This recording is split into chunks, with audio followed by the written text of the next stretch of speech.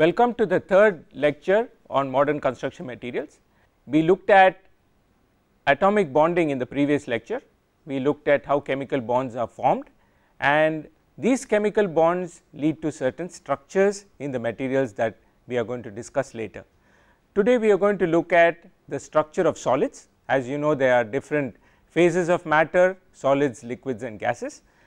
We are going to look now at the crystalline structure of certain materials. Later on we will look at defects that occur in these crystalline structures, and we will also look at materials which are not crystalline, that is, they are glassy or amorphous. When we look at the different types of solid structures, we have ionic crystals, materials which form through ionic bonds, where we have arrays of ions of different charges, positive and negative charged ions, and these form ionic crystals such as those that we find in salts like common salt, fluorite and so on. In metallic crystals, we have metal cations that are closely packed, and this is what we see in metals including iron, copper and so on. In covalent materials also we can have crystalline structures where we have chains, sheets or three-dimensional networks where there is packing of atoms, and this gives a crystalline structure. The examples are silica, diamond, clay minerals and so on. We can also have molecular crystals where we have molecules held together by van der Waals or hydrogen bonds. They are packed together in a specific configuration, and this we find in plastics such as polyethylene and other materials such as ice. One thing that is common in all crystalline materials is that there is an ordered structure, there is an arrangement that is repetitive and there is a dense packing. There are other materials which are not crystalline, and they are generally called amorphous materials, where you do not see a regular packing, but there is an irregular arrangement of ions, atoms or molecules. Examples are glass, polymers that are amorphous, and also some other materials which are generally crystalline could be transformed to amorphous materials such as metal glass or met glass here. The last class of solid structures are composite materials, where we have different phases mixed together, like one set of particles or fibers dispersed in a continuous matrix like we have in fiber reinforced plastics, or we have aggregates or particles disposed in a cementitious mortar like we have in Portland cement concrete. We will start with the crystalline structure of metals. The metallic bond, as we saw in the previous lecture, allows the development of ordered structures, crystalline structures, which are cations, positively charged ions, that are bound in a non-directional manner. That means that they are formed symmetrically and they grow in all directions, and this can lead to closed packed structures. So, here we have a structure that is not so close packed. So, you see here that there is not a dense arrangement, it seems to be a random packing. And if you go back to the Condon-Morse diagram that we looked at in the previous lecture, we find that here we would not be at the bottommost point of this curve, which signifies the minimum energy, but the separation now between the particles is more. So, we find that the interparticle separation is not R0 corresponding to the minimum energy, but little bit higher. A material will also always try to reach the minimum state for stability. This always happens in all materials. When we look at the structure will try to get the minimum energy level possible, that makes it more stable. So, if we compare this case to another case where there is a dense regular packing. You see that the particles are closer to each other, and when we go back to the Condon-Morse diagram here that we have in red, we find that we will have a lower energy, because the particle packing is such that the interparticle spacing is lower, and you reach the most stable state or the minimum energy level. So, this is the reason why we have dense structures, because we have regular packing that leads to lower energy, because each particle is surrounded by several neighbors and the packing becomes regular and dense. Now, let us see how the packing can achieve such a structure. Suppose we take ions and we represent them by spheres, and we try to see how they can closely pack like we see in this diagram. For simplicity, we are considering all the ions to be equal sized and incompressible balls, and we can now put a layer or a plane of spheres like this. So, this would be what happens in one plane to achieve a very compact structure which will give the least energy possible. Now, we have to have other layers. So, we can have couple of cases. Let us say in the first one we have what we looked at in the previous slide, the spheres aligned together in one layer, that is the layer A. We can have the next set of balls placed over the gaps in the layer A, that is the layer B. After that, we can have two choices. One could be putting the next layer on top of the position of the balls in layer A. So, that is what is called a structure AB, AB, AB. So, this is a repetitive A and B structure, or you can have this case where we put the spheres over the gaps on B. So, that gives the spheres located in CCC, giving a structure what is called ABC, ABC. So, these are two possible structures where you can have dense packing.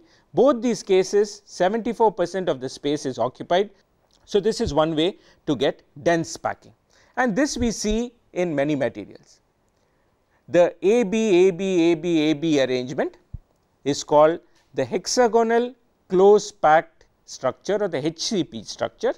We see this in metals such as magnesium, zinc, cadmium, cobalt, titanium. You see the structure here. This is called the hexagonal close packed structure, the HCP structure, where we have an arrangement in a hexagonal nature, and each particle is surrounded in its plane by 6 other particles or cations in the case of metals. The other arrangement, the ABC, ABC arrangement, leads to what is called the face centered cubic structure, where we have any atom or particle surrounded by these particles on its plane and on top also. And if you see here, you see a cube being formed by the different particles. So, this is called a face centered cubic structure, and the metals that crystalline in the FCC structure include aluminum, copper, nickel, lead, silver and gold. Iron exists in this structure above 910 degrees centigrade. It goes through a phase change at 910 degrees centigrade. Above this temperature, iron exists in the face centered cubic structure. You can also have sometimes structures that are not as closely packed. We saw that in the previous two cases 74% of the space was occupied when we consider spheres put together in the two structures that we discussed. We can have something called a body centered cubic structure, where we have each sphere touching 8 other spheres below and above. So, these are the parts of the 8 spheres that are touching it. This is called a body centered cubic structure. where we have a particle in the middle and then you have a cubic structure around it. Here the particles or the ions are not as closely packed as the previous two cases we saw. Metals that crystalline in the BCC structure include chromium, molybdenum, niobium, vanadium, iron below 910 degrees. As I told you before, iron goes through a phase change at 910 degrees Celsius. Below that, iron also has a BCC structure. Now, this is not just a model, but in reality we have evidence that the structure of the metals is of this nature. These are a couple of pictures taken from the book of Callister, where we see images of atoms produced by scanning tunneling microscopy, where we have on the left hand side a plane of gold. What you see there as bumps are gold cations. On the right hand side again we see a layer of copper atoms, and again these spherical bumps that you see are the atoms of copper in the nanometer scale. So, this actually is the structure of metals, and that has been visualized in the previous slides in the form of spheres to make the point about the crystalline nature. Why do we have different structures? We already looked at different types of arrangements in crystals. Why do we have the different structures? Well, the structure adopted is that which gives the crystal the least internal energy. If you remember the discussion on the Condon-Morse diagram, we said that always the structure will be such that the lowest energy is achieved, and for that there is a certain interparticle distance or intermolecular distance, and the structure will be that which gives the crystal the least internal energy for the conditions that the crystal is in.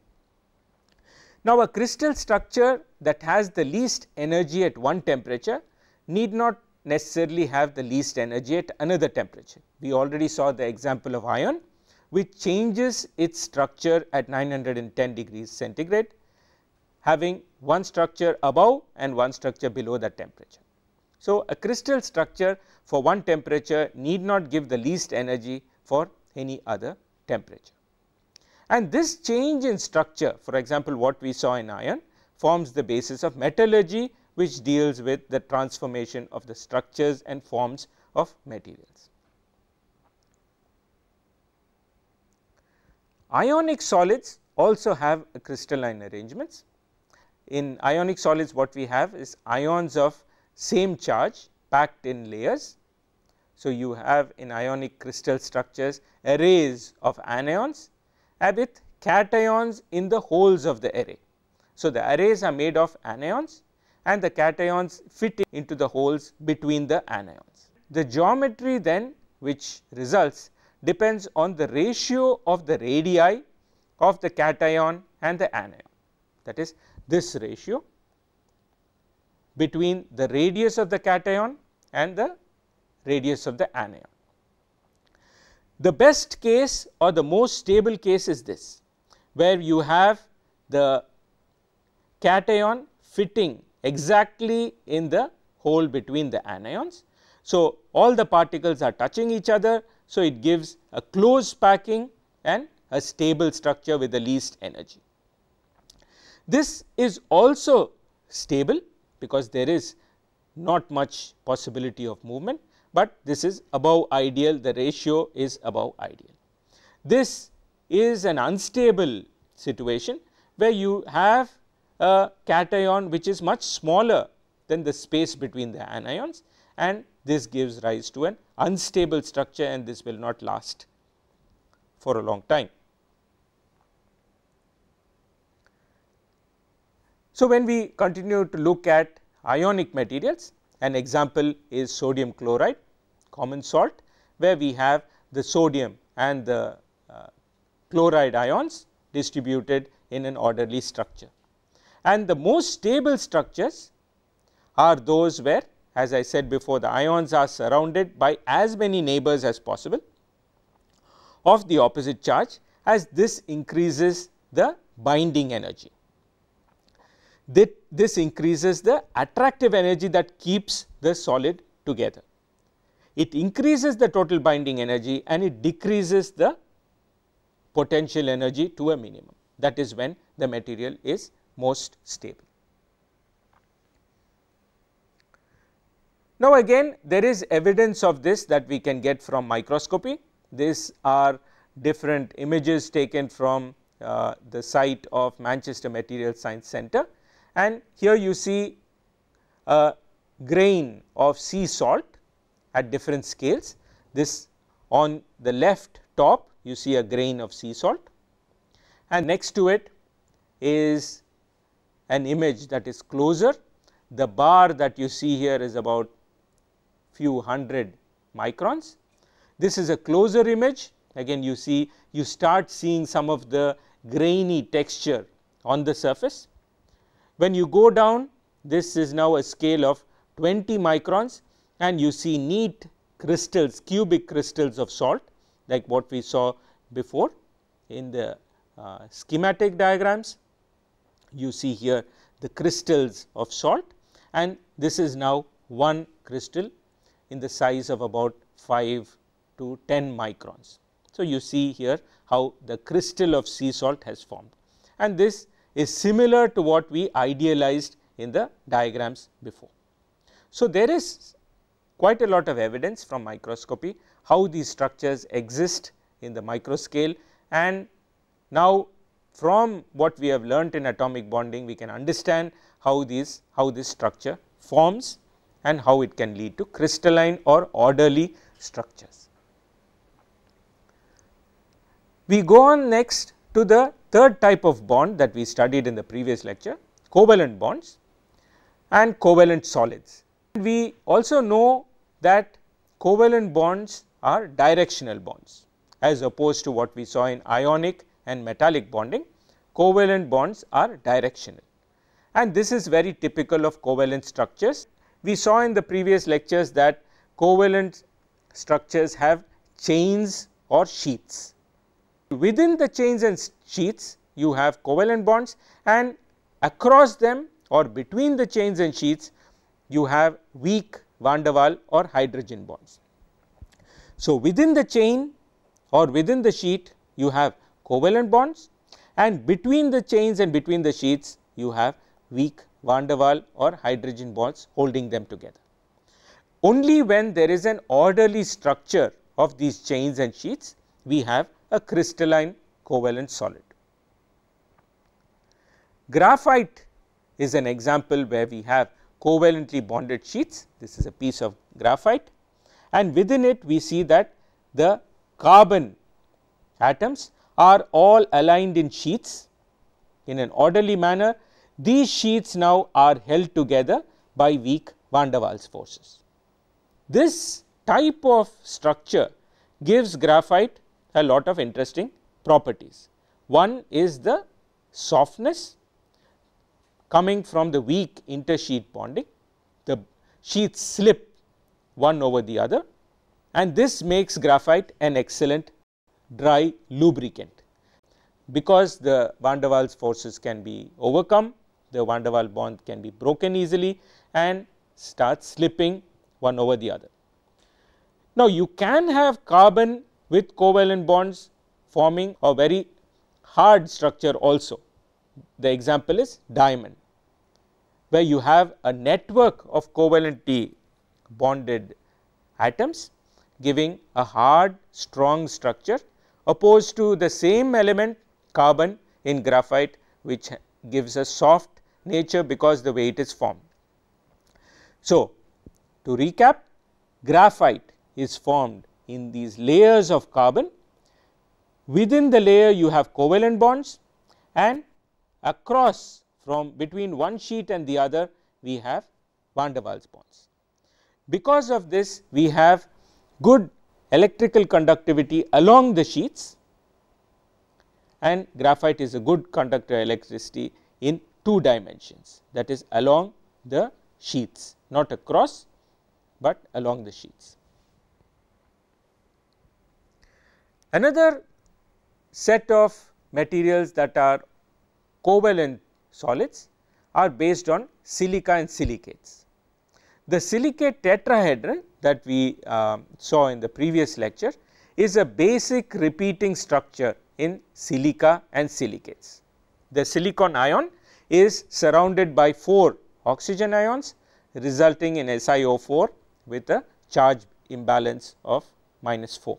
This charge is neutralized when the oxygen anions are shared with other silicate tetrahedra to form chains and sheets. So, this is the silica tetrahedron with 1 atom of silicon in the middle surrounded by 4 atoms of oxygen, and this can now link to form silicate chains. You have 2 types of chains that can form. You have the single chains, or we can have a double chain structure. In either case, what we find is long thin crystals are formed, and these can be bent and be made into a fabric or a fibrous structure. One example is asbestos. Asbestos, as you know, has been used for a long time in insulation, for reinforcing cement composites and so on. Now, it is not much used because it is harmful to the health, but at one period in time asbestos was a very popular reinforcing material and insulating material that was used in civil engineering. Now, the tetrahedra can also form sheets. So, here you have a sheet structure where each tetrahedron now shares 3 oxygen ions with its neighbors, forming these sheets which can be quite wide. So, this is the structure of the sheet formed by the tetrahedra. You can also have these tetrahedra making a 3-dimensional lattice. This is one of the exceptional covalent materials which has a 3-dimensional structure, the other being diamond, which forms a 3-dimensional structure with carbon. Now, we have lattices of the silicate tetrahedra which can form a network structure like in quartz. So, quartz is a crystalline material that is made up of these tetrahedra forming a network structure like this.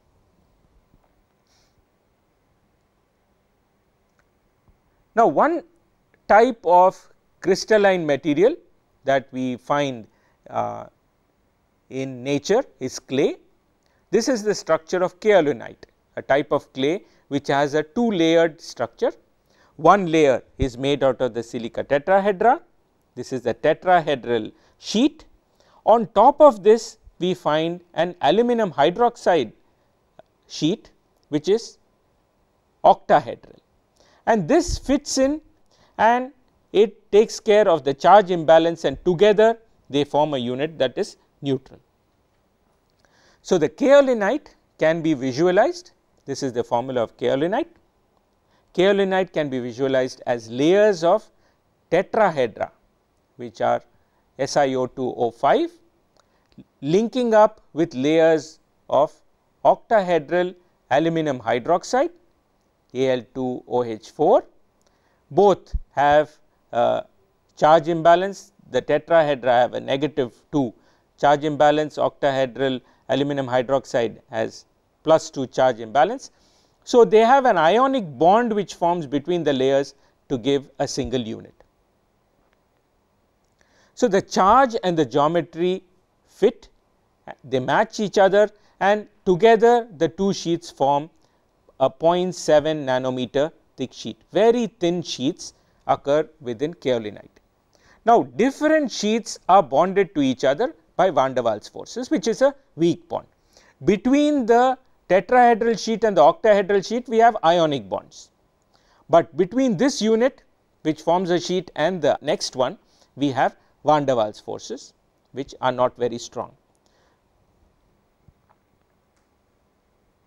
So, this is what is shown here.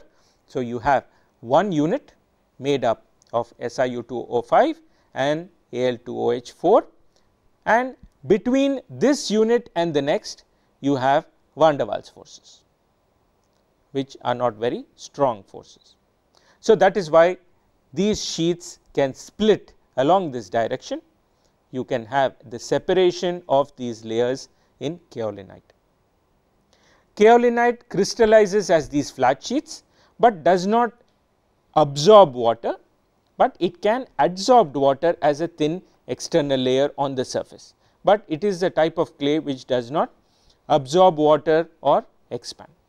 Another similar material is halloysite, which has water between the sheets as opposed to what we see in kaolinite.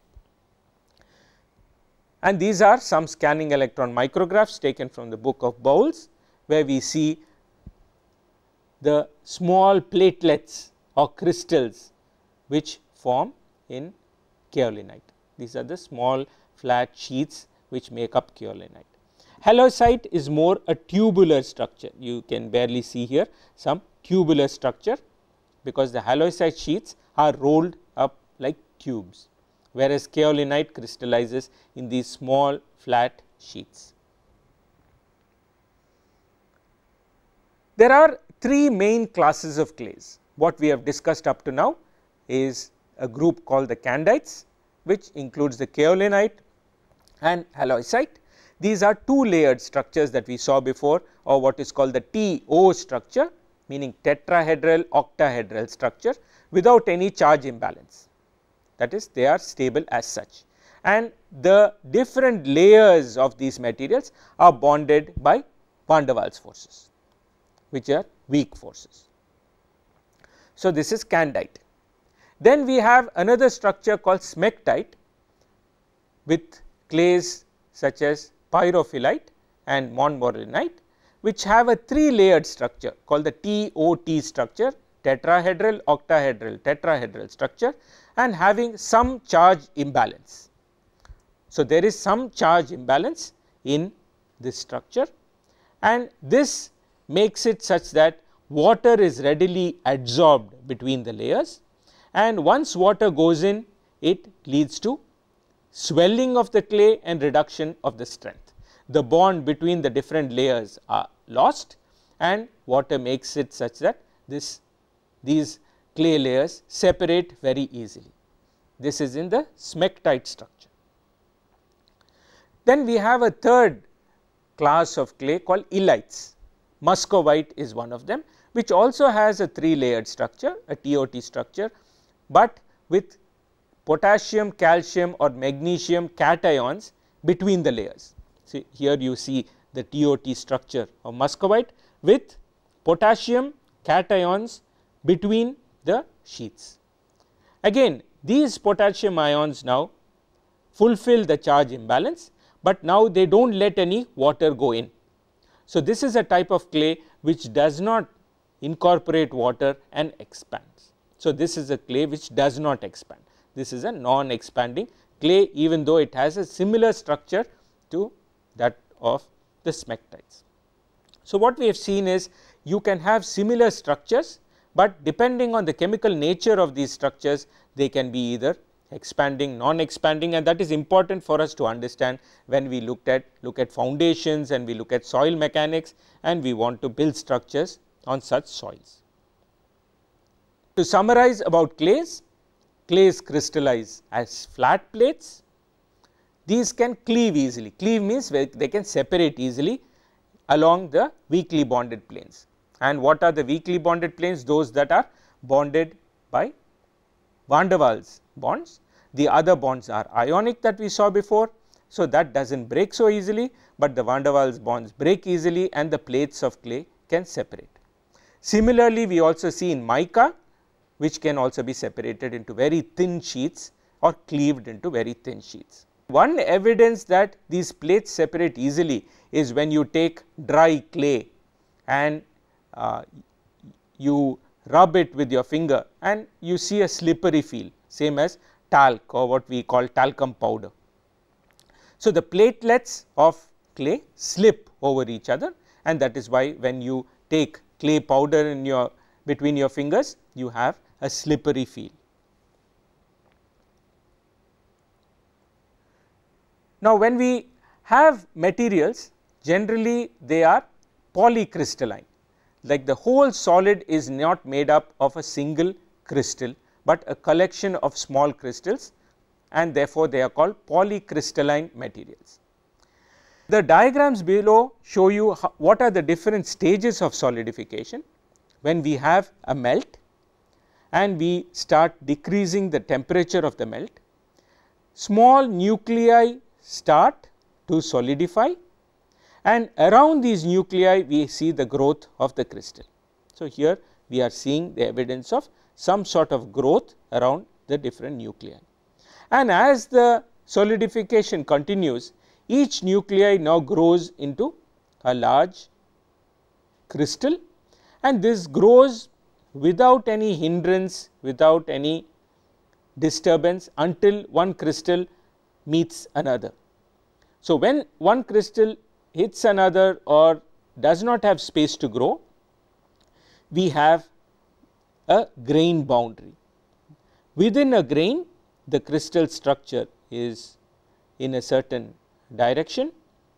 In the next crystal, you can have a different crystal direction or orientation. Eventually, all the spaces are filled up and you have these grain boundaries that you see between the different crystals. So, each of this will be one crystal, and between the crystals we have grain boundaries. This is an example of the grain boundaries and the different crystals. This is an image from the internet of an aluminum ingot about 5 centimeters wide as it has solidified, and you can see here all of this is aluminum, but the different colors indicate the different crystals that have been formed. This is an ingot which would have solidified first along the edges, and then you have radial solidification. So, you have these elongated crystals which have formed, and finally, there is crystallization or solidification in the center. So, these different colors indicate different crystals that have been formed. Now, this is an image from the book of Callister again, showing a micrograph of brass, showing its polycrystalline nature. Again, all of this is brass, and the different colors represent the different crystals, which reflect light differently because of the different orientation of the crystal planes. And you see here how brass is made up of different crystals or grains, and between them we have the grain boundaries. So, within one grain the crystal structure is uniform, and between one grain and the other you will have a discontinuity of the crystal structure. To summarize, in the first part of this lecture, we have looked at different crystalline structures formed by either ionic, metallic or covalent bonding. We also looked at what properties we can expect from such structures, and we ended up looking at polycrystalline materials. In the next part of this lecture, we look at defects that can occur in these crystals. Remember, we said crystals were materials which have orderly packing or a regular structure. Now, defects can also occur in these materials, and this is what we look at when we continue with this lecture. And later on we look at structures which are not crystalline. They are either precipitates or they are glasses. So, these are called amorphous structures which can form. The amorphous structures by definition are irregular structures that can form in materials. Thank you.